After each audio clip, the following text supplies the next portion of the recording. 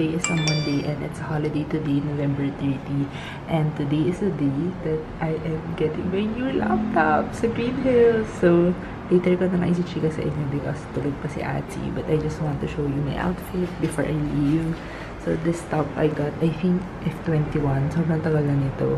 And then, I just tucked it in. And then, Uniqlo plants. Yan. Tapos, pambahay na shoes. Papalit na lang ako mamaya. Okay, so good morning guys. I'm inside the car right now and ayun nga, it's currently 8 a.m. 8:15 a.m. yan. Tapos, yan, today is the day I'm finally getting my laptop. That is because after like months and months of like thinking if bibili pa ako ng laptop or hindi. So, I finally decided because yung current laptop ko is the Pro 2012 model pa. As in yung may CD-ROM guys. As in the OG Macbook. Hindi naman siya OG. Pero like the olden type of model na. And then I really love that laptop because ang ganda ng specs niya. Like 500 gig. Tapos mura ko lang siya nabili since dati pa siya. Nagpa-upgrade ako ng RAM. Tapos ng SSD. Tapos yun. So parang okay naman na siya. Like na-relieve niya. Parang nabuhay siya ulit. Ganon. But then the thing is, I think too old na rin siya. I've had it for like 6 to 7 years. And, ayun, medyo hindi na din siya apt for me. Kasi nga, pag nag-edit ako and all, minsan naglalag talaga siya kahit na maganda talaga yung specs, ganon. So, ayun, I think it's time to upgrade na rin. And then, labag talaga sa kalooban ko na bumili. Kasi nga, ang mahal na ng mga laptop ngayon. But then, wala talaga. As in, na-stress na ako, hindi ako maka-edit ng vlog and whatsoever, ganyan. So, I think I just really needed it for the sake of work din naman. So, I guess, ma-ROI ko din sana siya in the future. I'm initially thinking of buying the Pro 13 2020 model, which is the Intel one. But then, like, a few weeks ago, nag-release si Apple ng bagong model, which is the M1 chip. So, parang medyo same lang na may specs, pero may M1 chip, meaning parang medyo faster processor and all. Basta, tinignan ko naman yung review sa YouTube, and okay daw yung M1. And then, I'm getting the Air instead of the Pro. I know na yung Air is, hindi siya applicable for editing and all, yung mga past models ng Air. But then, tinignan ko sa review yung sa Air ngayon na pwede na din siya, like, very at par siya with the Pro, and medyo malaki din kasi yung price difference niya. So, I'm getting the Air na lang for this one. So, bibilin ko siya sa Greenhills. That is because hindi pa available yung M1 model here sa Philippines, sa Mac Store and sa mga Beyond the Box, ganyan. So, sa Greenhills kasi na store, as in, legit talaga siya. Authentic yung product, pero sa Greenhills siya binibenta. That is because parang yung mga products nila galing sa HK, ganun. Tapos yung friend ko naman, bumili na siya doon, yung sister niya, bumili na doon. So, very trusted talaga yung shop na yun. Ano ba yan? Hi guys, so update, it's currently 9 a.m. and I'm outside JL's house na, and nakakainis, so makataw yung chan niya, so aatayin ko siya. Ang hirap pa naman, wala pa namang parking dito sa area niya. By the way, a few weeks ago, our family bought an air fryer, and yun yung ginagamit namin madalas sa bahay, and super useful niya kasi syempre you don't have to use you don't have to use like oil to fry anymore. So ayun, air fryer na lang ginagamit namin. Like for me, like fries, kapag nagluluto ako ng fries, hindi ko na siya kailangang ibabad sa oil na ano, kasi nga syempre tumatalsik siya and all. So we got an air fryer and super useful siya. And I also bought na lang one din for JL's family. Parang yun na yung Christmas gift ko, kasi syempre parang useful din naman as a family, ganyan. Papakita ko sa inyo mamaya. Bowman Living yung brand, and we got it from SNR. And sabi ng sister ko, mas mura daw sa SNR bumili kaysa directly dun sa store ng Bowman Living. Papakita ko sa inyo mamaya kasi nasa pinakalikod kapag kinuha na ni JL. So, time check. Ilang minutes na yun. Wala pa rin si JL. And I saw sa mga, alam ko kasi mga army friends sa Instagram, and I saw na may bagong music video daw ang BTS. So, let's check it out. So, this is The Life Goes On na Like an Arrow naman. Kasi diba meron sila yung on the table? Like, mas may ganon. Yan! Oh my God. Ito ba? Legit ba to?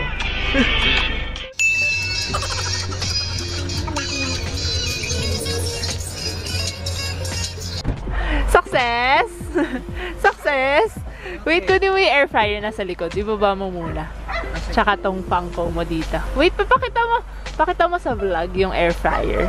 Hehe! Dalhin mo dito. Yeah!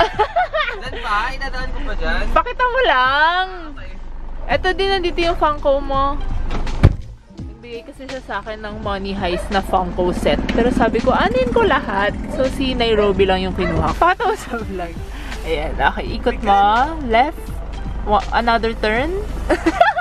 Another turn. Basta yan, guys. Woman living na air fryer. Ano? Okay, go na. Good morning. Tinry ko yung polo ko dati. Hindi na kasha, no? Kasha, pero ang sikip dito. Hindi na nga kasha.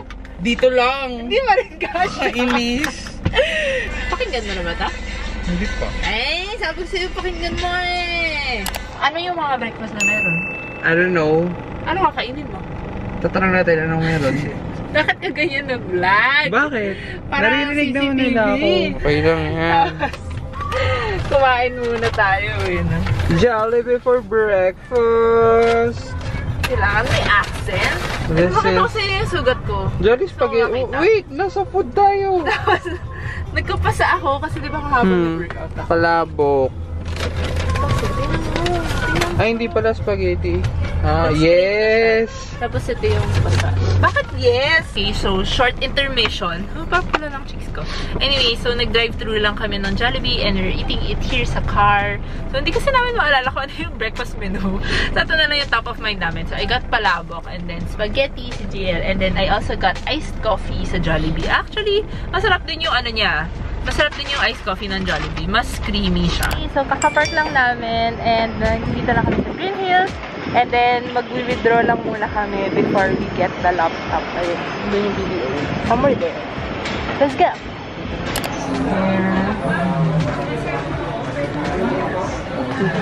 So, we're here at Alexander Gadget Shop. And kukunin ko na yung Air na M1 na Air. Okay naman. So, chinap din namin yung authenticity code theme niya. Tapos legit naman din siya. Mga birthday. Unboxing. Is a car. Greenhills edition. Hello, bakit ang pagkapunit ko? Wag. ako yung aaway sa'yo. Ay, naiwan eh.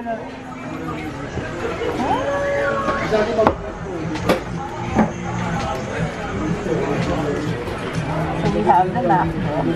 Dito nag-unbox. Tapos may wire and pin. Ayun. Pin. Charger. So yan, parang may seal daw siya. Parang kapag may ganyan pa, meaning brand new yan. Tapos hindi mo na siya mababalik kasi kapag natanggal mo na siya.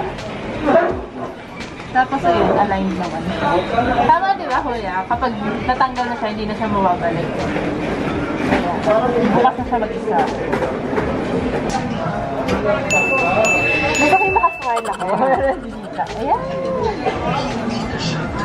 So, we got the laptop already. Ayan. Pakita mo, ayan. So, I also got a clear case na lang din. Pakita ko na lang sa inyo mamaya. And then, next errand namin. Errand. Ito. Nasa Shopville. Kasi tumitingin siya ng mga toys. Ayan. Tapos nandun yung big boys. Ayan. Funko more. Ah, ako naman. My turn. Ayun, yung mga turn. Na-complete Iron Man set. Ang ganda. Diba? Ito, full of armor. BTS Funko!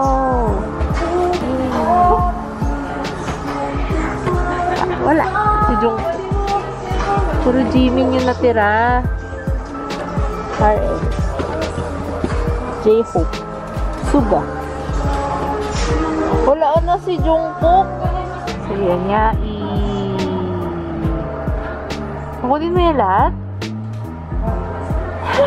Anim lang naman ah. Lang. So lunchtime, we're here at Cocoy Diaries kasi nag-crave si JL. Actually, yung mga choices namin, sabi ko parang omakase, sibuli, dinendeluca, pero sure naman ako na ito yung pipiliin niya. So, ito yung order niya. Ano to be? Omelette. Ano ba? Didikit ko yan sa omelette ba? Curry omelette pork cutlet. Curly pork omelette cutlet. Tapos I got the shrimp gratin. Gratin? Ano ba yan?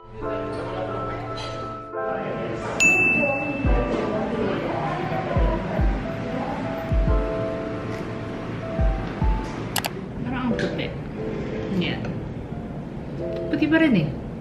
Anyway, hi guys! So, sobrang sabaw. Anyway, hi guys! So, I'm so sorry that I wasn't able to update you guys anymore because after ng Greenhills, medyo sumakit yung ulo ko. Habang papunta sa bahay ni JL, pauwi, and then, yun, I just rested to his house from a bit to his house. Hindi ko na alam, sobrang sabaw na ako, I'm so sorry. The next day. Okay, so take 2 because sobrang sabaw ko lang talaga last night and my brain wasn't functioning at all. So there, of course, nag-breakfast ako ng yogurt but hindi ko pa siya ubos and lunchtime na. Very cocoy of me. Anyway, so back to the MacBook that I purchased yesterday. By the way, guys, just a disclaimer na I'm not doing this video for the sake of just bragging and sharing with you guys na I bought a new laptop, ganon. So, my intention is really to vlog about this because gusto ko i-share yung experience ko in buying a MacBook in Greenhills, especially tapos because I got the new model then since parang it's just fresh in the market, especially here in the Philippines. Kanya I just want to share with you guys my review. So there, this is the laptop and this is the MacBook Air na M1 model, and then I got the color space gray because meron din siyang silver and also gold. Yan, so this is the Air 13-inch and then I really like it kasi ang laki ng screen, and then sobrang iba talaga siya from my previous laptop because mas makapal yung akin, mas mabigat, mas maliit ng konting screen, I think. Basta parang ganon. Anyway, I really liked it. And of course, hindi naman ako tech vlogger, so hindi ko talaga masasabi sa inyo kung ano yung mga very specific na specs, ganyan. But then, overall, I really liked it kasi nga, ang bilis niya talaga compared to my previous laptop. I just really have to test if once I downloaded mga Final Cut Pro, Photoshop, because yun nga, parang before kasi yung mga Air models, parang hindi siya applicable for like heavy editing. But then yung mga nakikita kong reviews na itong laptop is kaya na niya, like at par na siya with the Pro. So that's what I'm going to test, and I might not be able to share with you guys further details about it on this vlog, but stay tuned for my future vlogs or like through my stories on Instagram. Follow me if you haven't yet. Yes, may pasingit. So there, and then I also got a clear case na lang din. This is just like the plain case, MacBook case that you see in Greenhills or like sa mga Shopee, ganyan. So this is just the plain na clear, ganyan. I got this for 500 pesos and I think not bad na siya. Tinawad ko siya kasi parang 800 ata, parang ganun. Yun yung masaya sa Greenhills kasi pwede mo siya tawaran, ganun. So, Chinese skills na tawad-tawad. So, yan. Ito lang, just the plain clear. And then, for the accessories, then, aside from the MacBook case, I also got this one.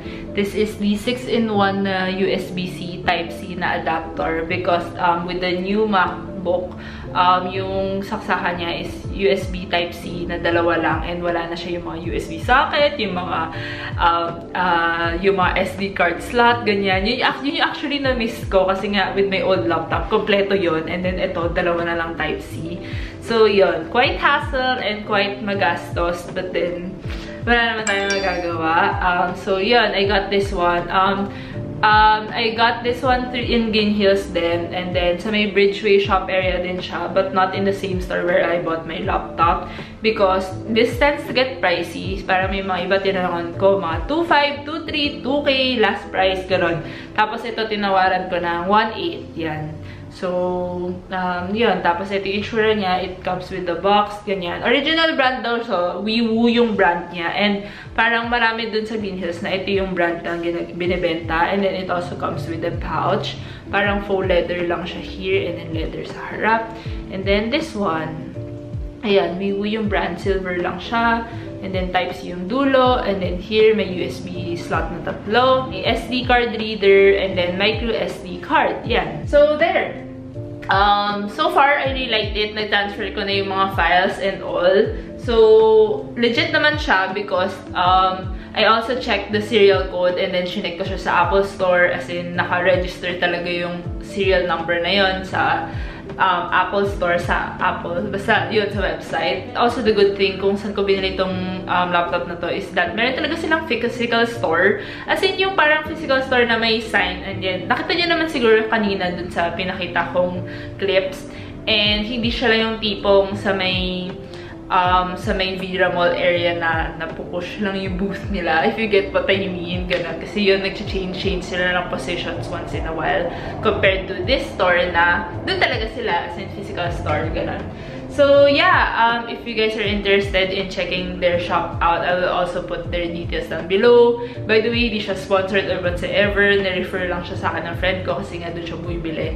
And this is also the cheapest one that I found already. And also guys, hindi ko sure kung nakwento ko na sa inyo, but I'm on a social media detox. Like for I think a week now, ganun. Hindi lang ako masyado nag-check in my social media. Like quick chika lang, like for the past few days, I've just been feeling down and ewan ko, parang I just feel like my content game is not enough.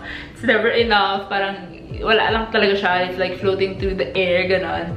So, ewan ko, parang so far lang, hindi lang ako confident with my work right now. And I just want to take this time to like rest and then just like keep my phone away from me. Kasi parang napapansin ko most of the time when I go down to eat or like pag wala kang magawa, parang kailangan ko talaga kalikutin yung phone ko, which is very bad. So, kaya nga rin, I've been doing things to take my mind off the social media space, gano'n. Ayun, so that's why I try different activities like embroidery or skateboarding, and I suggest you guys do the same because hindi life ang social media world. Your worth is not really based on the likes you get, the engagement you get, the followers you have, ganyan. Kasi nga, parang it really gets toxic na pag nakikita mo na parang, ay, bumuwas yung follower ko, parang ayaw niya na ba sa akin? Bakit ganun yung tingin niya sa akin? Ganun.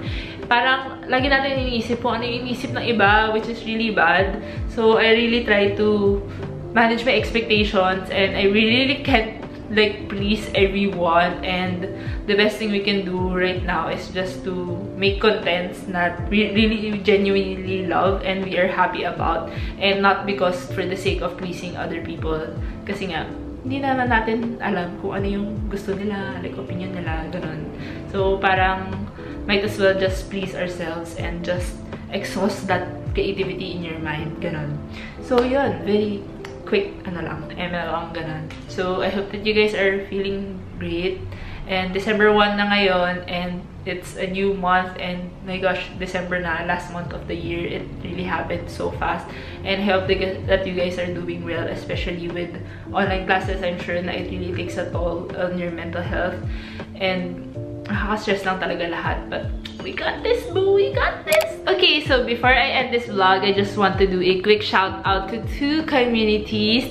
So this is Margaret C at Margaret Cabases and si Rika Caparas at Rix CPRS. Yan. So thank you so much guys, and I love you from the bottom of my heart. Thank you so much guys for watching, and I hope that you guys are doing well. Keep safe and happy December. Merry Christmas. Merry Christmas. Bye.